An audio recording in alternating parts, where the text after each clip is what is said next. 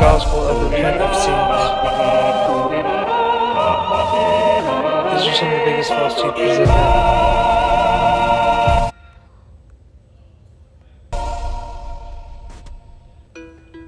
I'm sure you've heard the word repent before, but do you know what the word repent means? Repentance is one of those things that is often misunderstood. Often misunderstood. Did you ever hear a preacher say, repent or turn from your sins to be saved? First, you have to be willing to repent of your sin. You say, well, what does that mean? What does that mean? What does that mean? What does that mean? It's a turning from sin. That's what it is. Often misunderstood. Are you sure that the preacher you have heard say this preaches the right gospel?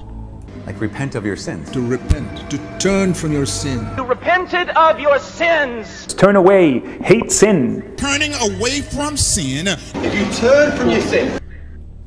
If someone asked you to show me in the Bible where it says, repent of your sins to be saved, could you open your Bible and show the verse? Absolutely I could. But you know, it's me. It's Eric Smythe.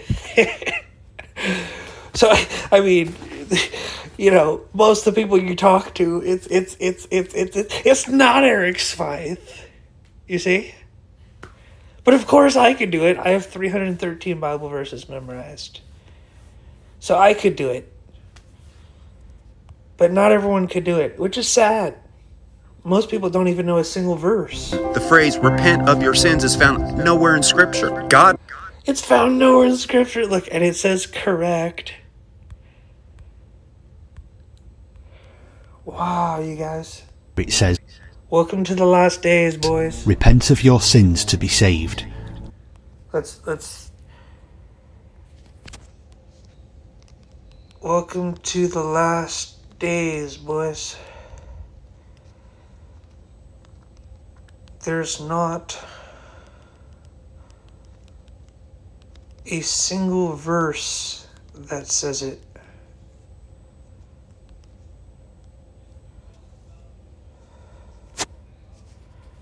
Crazy, you guys. The whole thing, I tried to convince a theologian named Sam Stark. You know, and Sam Stark, I think I beat him in the debate, but you could argue I lost to him. It just depends on how much you value humor and whatever voice you like the most and whatever. There was a lot of knowledge being exchanged there. But one of the first things I said to him, I said, it never says repent of sins in the Bible. There's not a single verse that says it. I tried to get one over on him. And he destroyed me.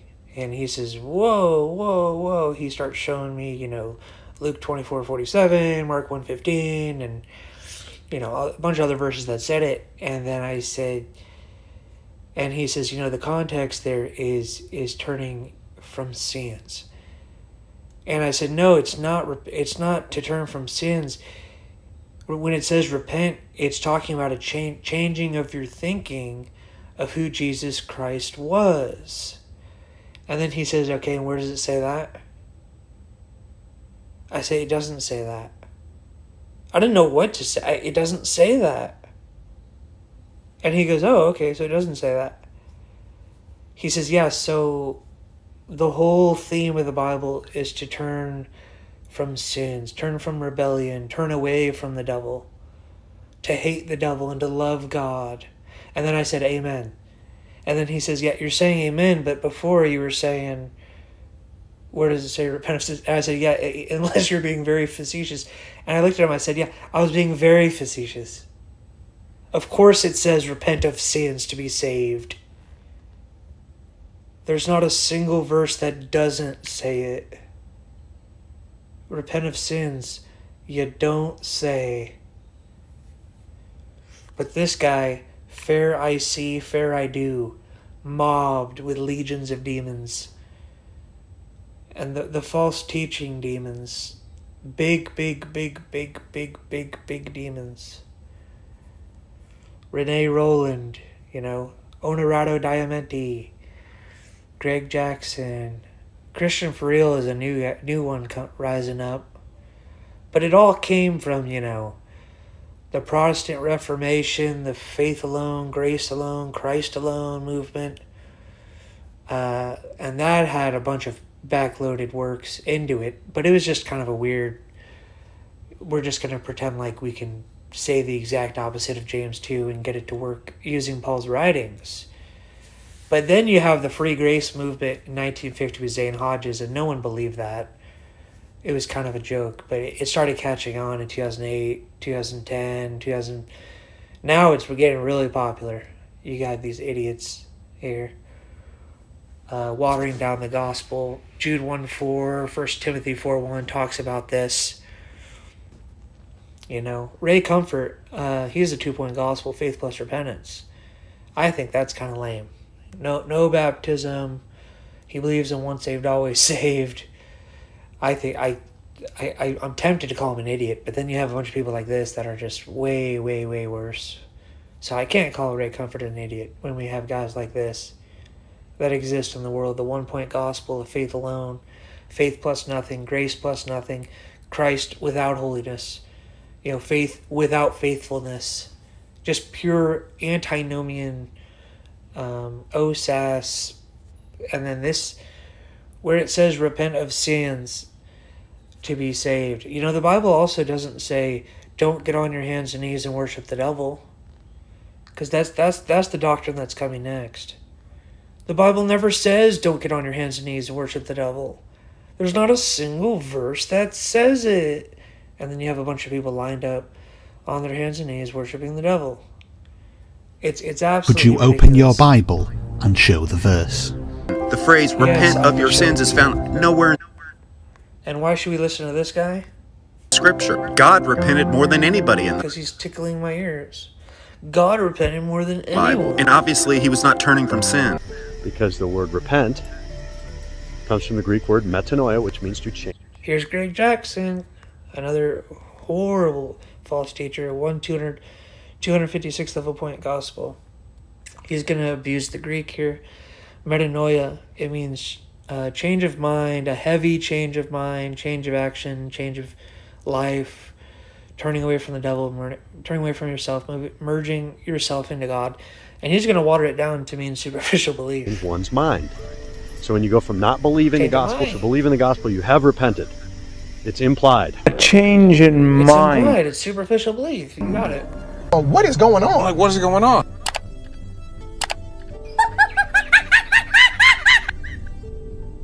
But though we, or an angel from heaven, Wow.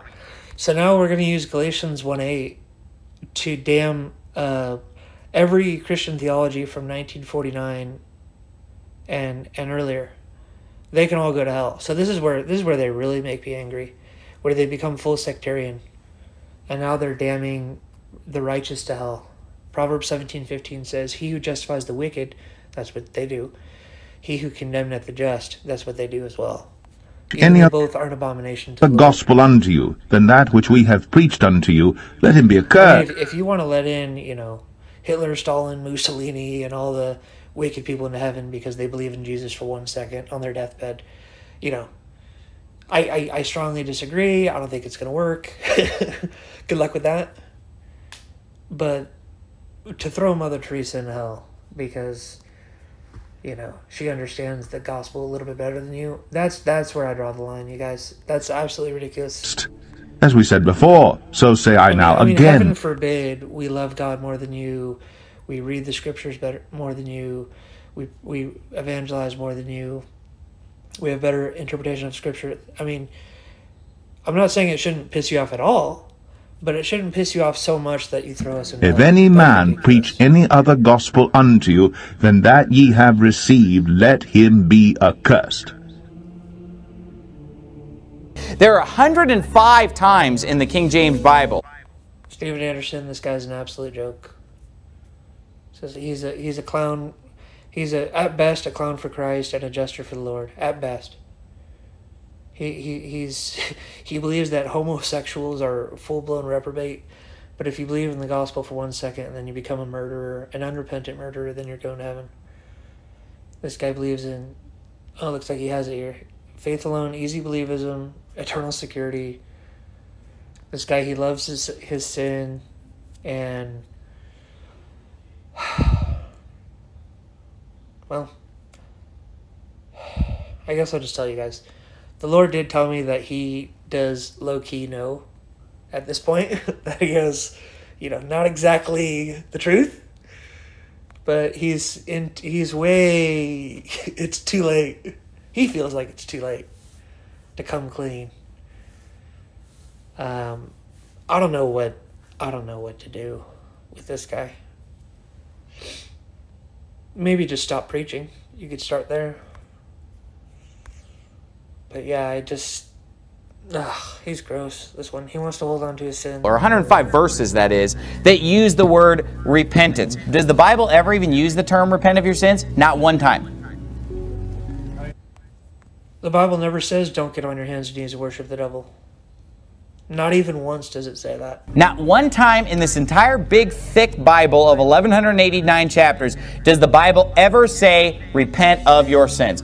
Does the Bible really say repent or repentance so many times and yet never say repent of your sins one time? Surely this cannot be true, but we know that that's what repentance means. Surely this is something that the Bible says over and over. Let's briefly remind ourselves of what repentance Yep, it definitely says it over and over. means. Remember that repentance isn't just a feeling. It's not just compunction or feeling sorry. Those things are very important, of course. Repentance. Yeah, so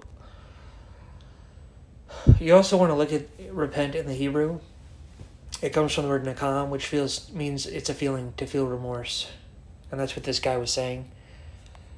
There's that of what little box to the repentance left that says, means. Remember that false, repentance false. isn't just a feeling. It's not just compunction or feeling sorry. Those things are very important. Those things are very important, of course. So I agree with this guy in the middle. Nakam in the Hebrew means to feel sorry, feel remorse. And that is repent in the Hebrew, nakam. It's also shuv, which means to turn. So repent is to turn, and is to feel remorse. It's a change of mind, okay? So the second point of the gospel, repent of sins. Turn from sins, feel remorse for your sin.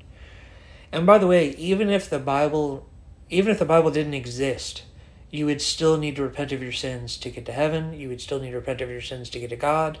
That's what repent of sins is. It is a Christian meme, turn or phrase. It says live righteously, hate evil, and turn to God. So anyone that hates the repent of sins meme is wicked, because they don't want you to turn away from evil and move towards God for salvation. But that's what salvation is. Matthew 1:25, we're not saved in our sins, we're saved from our sins. Repent of sins, even without the Bible at all. Without Jesus, without the New Testament, without the Old Testament. You must repent of sins to get to heaven. You must repent of sins to get to God.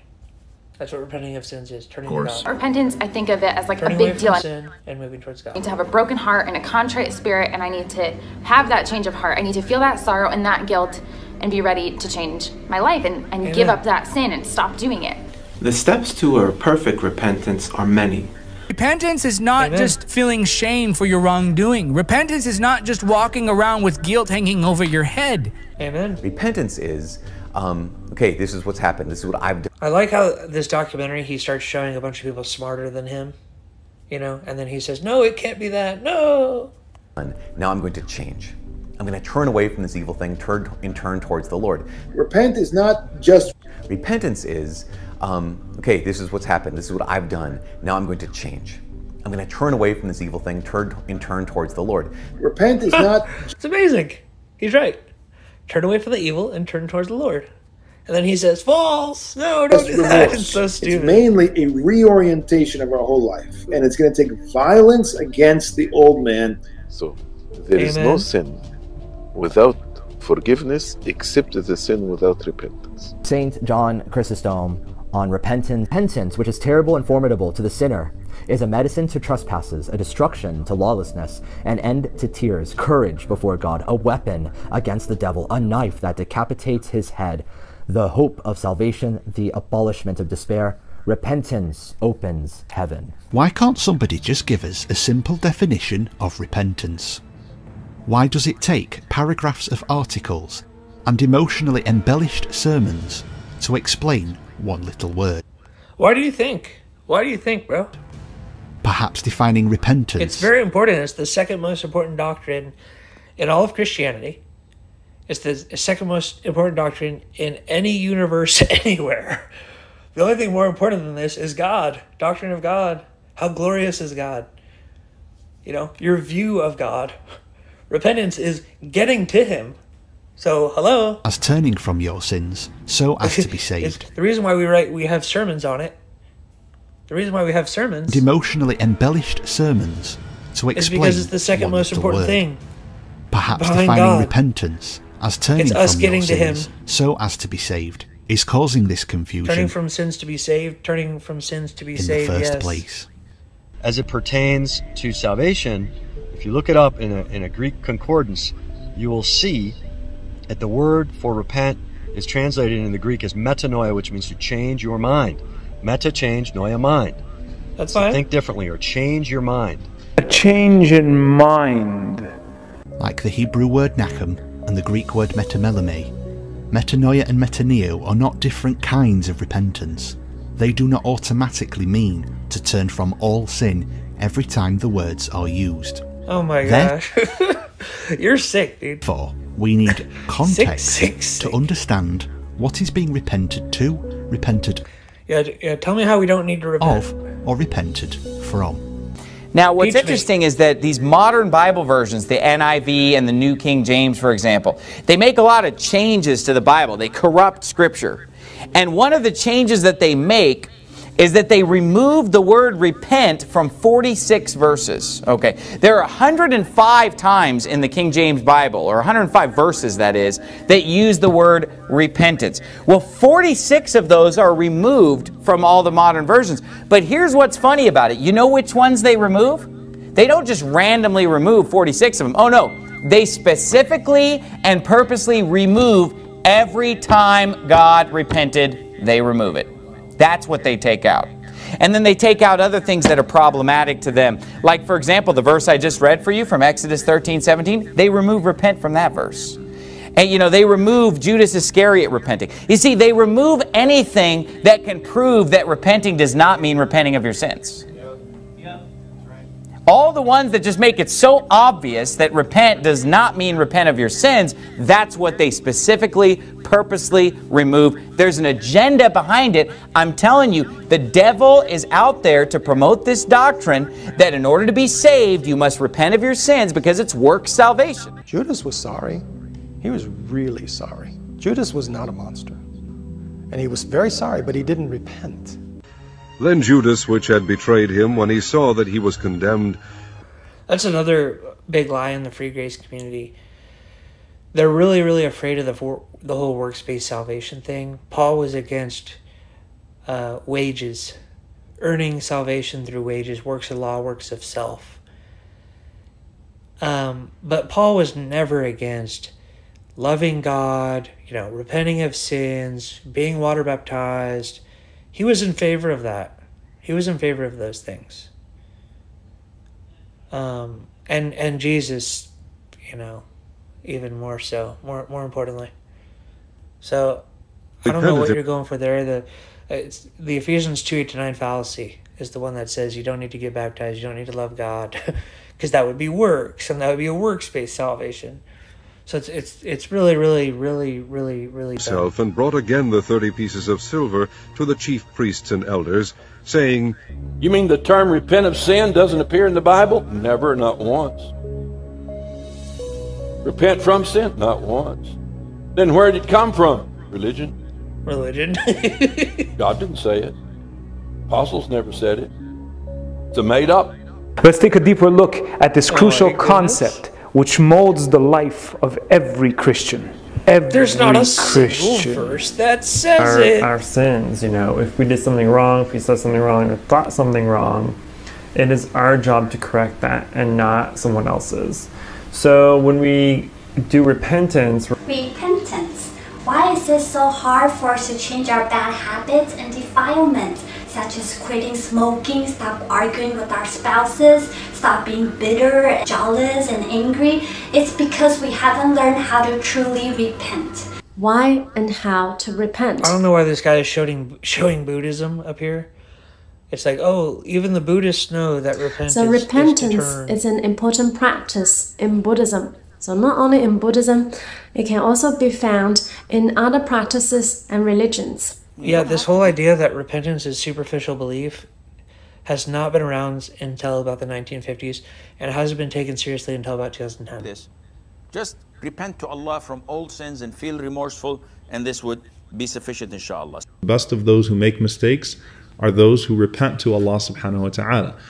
Allah never ever judges you based on your sin. Allah judges you based on your repentance. If you want to repent from a sin, then there are 3 conditions. You stop doing it, you feel sorry for doing it, and you make the decision to not do it again. That's pretty strong. If sincerely you can meet these 3 conditions, that's pretty strong, Islam. That your repentance is accepted. Give us sincere repentance and complete repentance for all of our sins before the death rattle comes upon us. Do you know one of the signs of a real Christian? They repent of their sins. Amen. Tshuva, repentance. The word tshuva means returning. We want to return to God. When we do the wrong thing, it's like us going astray away from Him. When we do tshuva, coming back to Him. Tshuva has 2 stages. The first stage is basically repenting. It's basically regretting the sin that you did. And the second stage is not repeating that sin. Stop with all the sins. Close the faucet. No more sins. Let's show a bunch of people. Right? That in itself can take you a decade. These guys are right. That in itself can take you a decade. Repent of sins. Do you know one of the signs of a real Christian? Repentance. They repent of their sins. But in our tradition, the real repentance is to stop doing the wrong thing and start doing the right thing. Yeah, we're using the historical definition of repentance. But correct it. And if you do, sin no more. And that's what even Jesus used to tell in his congregation. Sin no more, repent, and if you do, change your way of life. Simply by surrendering to me completely, giving up all other popular notions, popular religious traditions, just by completely surrendering oneself to Shri Krishna, all the sinful reactions are destroyed, and also the sinning propensity. Every Christian. This guy's trying to make me a Hindu? What is he doing here? The concept of sin and repentance. And you're going to make the an Hindus effort believe in repentance. in not doing that again now. So it doesn't mean that you make a game out of it. So This this guy's whole like, look, all sense the of forgiveness, religions it's not that you're except forgiven for by me, doing and a I've particular become seva. sectarian It's not that you're forgiven because you do a particular act. It's this because you brand new, surrendered really and you say dumb to the version of Guru, repentance I that fall I at your do. feet and I've lost and I need you now. And the Guru says, I'll take you in, but now I want you at least to have the intention that you're going to make an effort to walk on that straight path now. I'm going to help you, the Guru will exposing say. everything that everyone's I ever can't said. take it for granted that everybody knows that the word repent means is not synonymous with repent of your sins. God repented. He changed his mind 38 times in the Bible, and God doesn't have any sins to repent for. Therefore, repentance, as it pertains to salvation, is merely a change of mind. A change in mind. It's merely a change of mind. But the reason people are confused is because they're getting a mixed message. Right. Because 1 minute it's all faith, and then the next minute it's repent of your sins. Oh my goodness. Confusing. Which one is it? The reason you... Which one is it? Is it superficial belief or is it loving God? It can't be both. keep sinning is because you're not perfectly repenting. To repent is to turn from your sin. Look, which sins do they think you have to repent of to be saved? Because I don't. Which sins do they think they need to repent of to be saved? Let's start with idolatry. Let's start with not worshiping the devil. True idolatry is loving something more than God. Can you get into heaven with true idolatry? How about the sins that lead to death? I mean, the Catholics, they have a mortal sin list. I'm not saying you agree with all of it. How about some of them? How about forgiveness? You want to use forgiveness? Matthew 18:21-35. I mean, try holding a grudge on a half-hearted repentant sinner or on a fully repentant sinner. Someone comes up to you and says, "Forgive me, I repent," and you say no. Do you think you're going to get to heaven because you have superficial belief? That's just one sin. Matthew 7:13, it is a thin road. It's a stairway to heaven and a highway to hell. Matthew 7:13. Not everyone that saith unto me, Lord, Lord, I repent in the new definition of repent, will enter into the kingdom of heaven. But those who do the will of my Father, which is to be a friend of Jesus Christ. Matthew 7:23, depart from me, you who didn't repent of your sins. I never knew you. We're not friends. Luke 24:47, Mark 1:15. You can't be serious, you guys. I mean, what sins do I need to repent of? Well, the big ones, yes. The mortal sins, yes. Would you be shocked if I told you you need to repent of the venial sins too? Would you be shocked if I told you it's not just God, Jesus, and the Holy Spirit in heaven that aren't letting you into heaven, but it's the angels and me too? People like me not letting you in?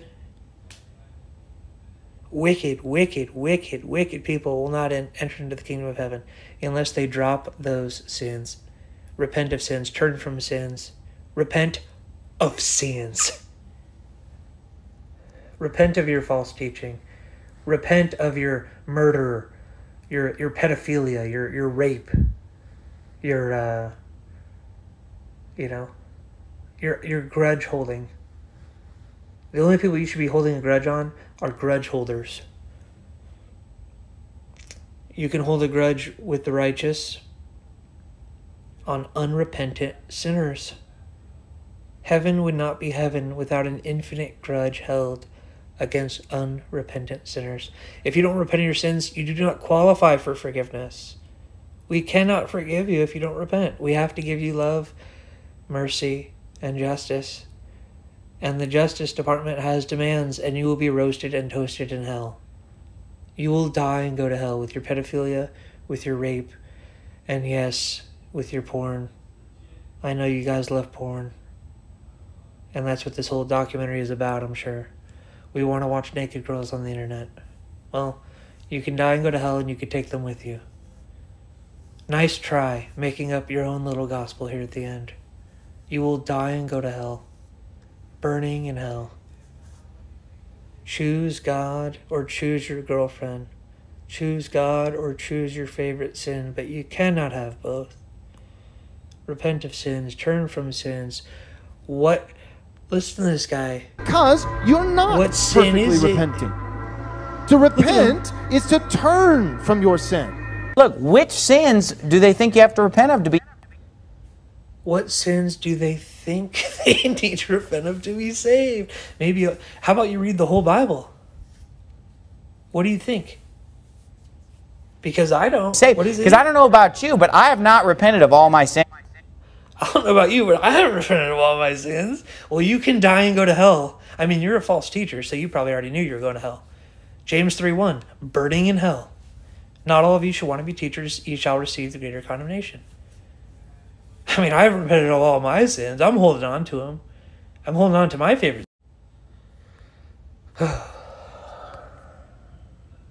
5:33. Well, I got places to be. Let's see. Can I do another 7 minutes here? 7 minutes. I'll do a little bit more. But Steven, bro, I haven't repented of all my sins. I mean, he expects us to think he's talking about venial sin because he's a pastor. He's a pastor behind the pulpit. Oh, he's just talking about venial sin. Oh, he's just talking about sins of omission. No, you guys, he's talking about mortal sin probably. That's why he's preaching like this. That's why he believes this.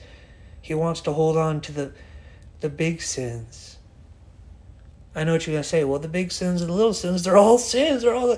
Listen, 1 Peter 4:18, I'm about to tell you a Bible verse you've never heard before and you'll never hear again.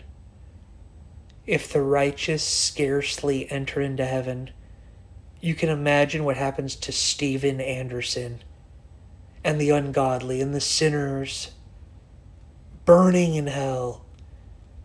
The venial sin brings you down to a D-. A single mortal sin brings you to an F. The F's are burning in hell. The D- scarcely enter into heaven. Yes, there's people like Mother Teresa at the very end of her life. Not really a lot of venial sin there either.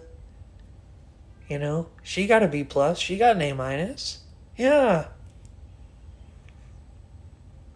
There's all these demonic wicked heresies.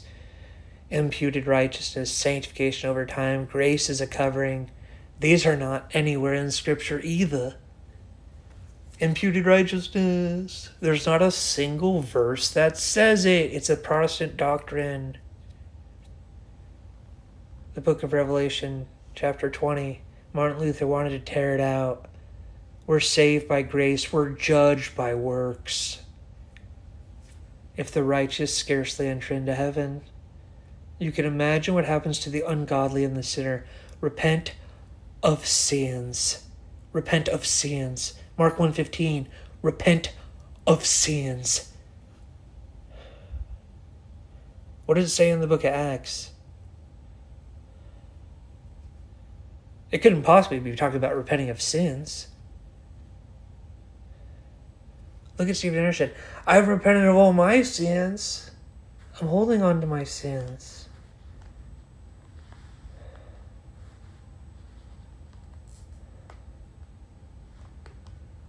If I'm ever behind the pulpit and I ever tell you guys I haven't repented of all my sins, you know what the next thing out of my mouth is going to be?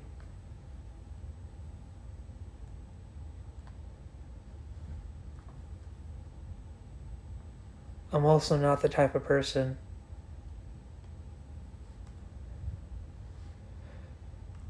that should be up here. But also,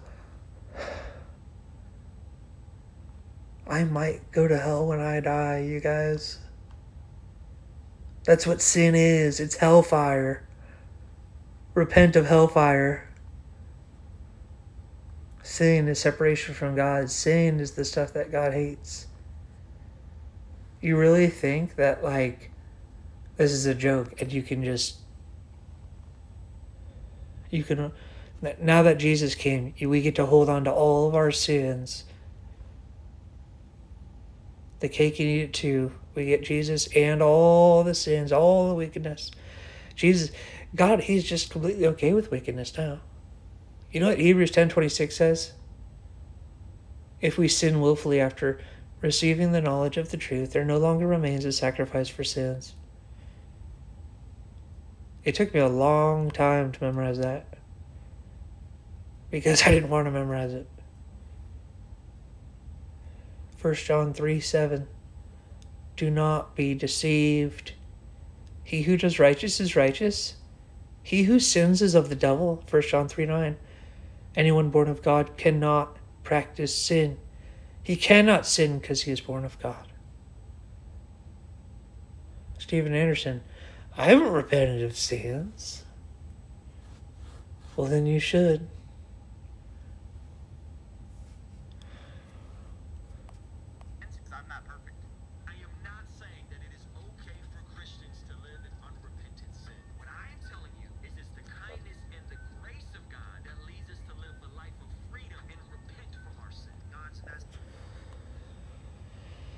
Okay. And he says, I'm not perfect. That's his excuse, by the way, guys. There's different, just so everyone knows, I mean, perfect means whole and means complete. So, Steven Anderson, by his own admission, he's not whole, he's not complete, he doesn't know God. He hasn't repented of his sins because he's not complete in Christ. He's not, a friend of God. I know he's talking about sinless perfectionism. Sinless perfectionism, that goes without saying, you guys. Yeah, John the Baptist is infinitely wicked relative to Jesus in his teenage years. Obviously. But when God flooded the earth, you know who he decided to start over with? He just chose someone at random because they're all sinners. No, he chose Noah.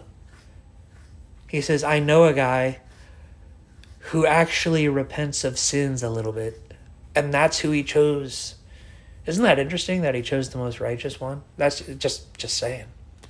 That is interesting. 1 John 2:4, anyone who says, I know God, but keeps not the commandments is a liar, and the Spirit of God is not in him. Hebrews 5:9, salvation's given to all men, you guys, who obey him. Oh, he was doing so. This is why Martin Luther wanted to remove the book of Hebrews. The Hebrews is written to the Hebrews. That's what they'll say. Acts 5:32, the Holy Spirit is given to all men who obey him.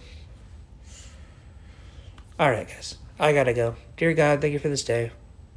Lord God, I pray for the fakes and the snakes in Christianity, the idiots, the oafs, the losers, the morons, the imbeciles, those who pretend like they don't know what's going on, those who want to serve sin, and those who want to serve two masters, those who want to play dumb. Lord God, Hosea 4:6, who will be destroyed by a lack of knowledge. 2 Timothy 2:15, study to show thyself approved, a workman that needeth not to be ashamed, rightly dividing the word of truth. Oh Lord, I'm so sorry for my brothers and sisters of humanity who pretend like they don't know what a woman is, but I really am sorry for the brothers and sisters in Christ who pretend like they don't know what repentance is. They don't know how to apply it to Scripture. They don't know how to apply it to life. They either don't want you at all or they want to get to you very, very, very slowly. I'm sorry for that. And I haven't reached the level of righteousness of the weakest angel in heaven yet, so I'm still capable of praying for the wicked.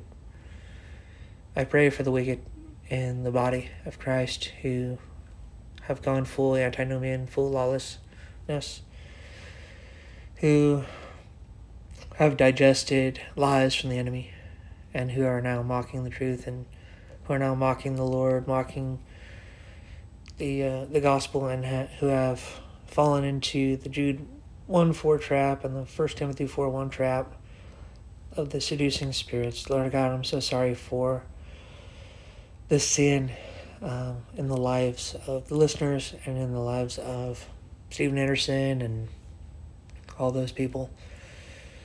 Lord God, I pray for repentance for them, that they may turn away and they may feel the refreshing oxygen that can be breathed on the other side of the fence. Please, Lord God, please, Lord, man, this is so hard, but oh man, I'm probably gonna unpray this in the future, but please lower your standards to let in a little bit more Christian, little bit more Christians into heaven. I know it burns, but I just pray for some sort of grace, Lord God, and I don't want them to go to hell. I know they can't be trusted in heaven or whatever it is, but no unclean thing will enter into heaven.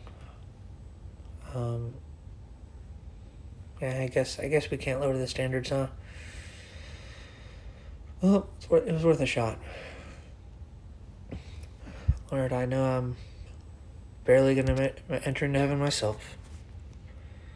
And my family and friends may die and go to hell. And that's their thing, Lord, but you're so polarizing. You want all of us. Please just give them a second chance to repent and find a doctrine that works for them. And so many of these guys are going to try to hit you in the face with their little holy Bible. It's not going to work. One look at you and how holy you are. Hebrews 12:14. Without holiness, no one will see God. Lord, I wish I could give them a piece of my salvation. I wish I could transfer them a piece of my relationship with you. If I could, I would, but it's non-transferable. Please, Lord God, help them repent of sins, repent of the doctrines of demons, and find eternal life. Help them not to disrespect people like me and people who are smarter than them, other people that are smarter than them, and Jesus and the prophets, but instead to submit to the truth and to swallow the hard pill that we need works of repentance, we need works of holiness, we need works of faith. We need to hate idolatry and to hate the devil, to love God. I say these things in the name of Jesus Christ, amen.